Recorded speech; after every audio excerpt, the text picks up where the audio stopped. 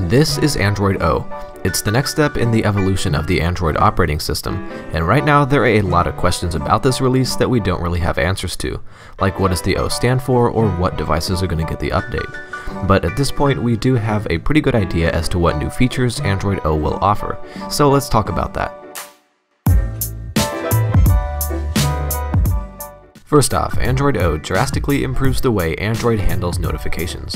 To start with, there's this new animation when you swipe down that I find really satisfying, but more importantly, you can now snooze notifications. For instance, if you don't want to deal with a particular notification when it first pops up, you can now slide it slightly to the left or right and snooze it for a certain amount of time. And of course, after that amount of time elapses, the notification will reappear.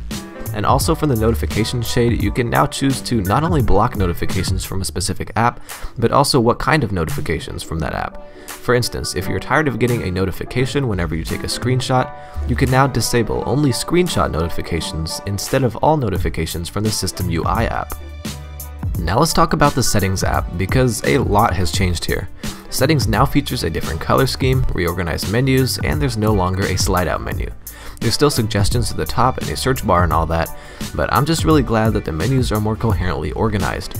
For instance, I personally think that it makes more sense to put Bluetooth into the Connected Devices menu instead of in the Wireless and Networks menu. Also, the battery and storage screens look much cleaner as well. The next feature that I'm personally a huge fan of is the new file manager. Not only is it much improved, cleaner, and easier to use, but it's also now listed in the app drawer. This basically eliminates the need to download a third-party file manager, because this version of the Android file manager actually has all the basic file management features you could ever need built in. The next feature is the ability to customize the navbar. You can now move the position of the navbar to make it easier to reach, and you can also add custom shortcuts such as the clipboard tool, keyboard switcher, and the most exciting one, key codes, which basically lets you stick a button on your navigation bar that can do anything you want. Launch apps, control music, toggle settings, and a bunch more. Last but not least, there's picture-in-picture mode, which allows you to shrink a video you're watching into a floating window that allows you to watch that video while you're doing something else.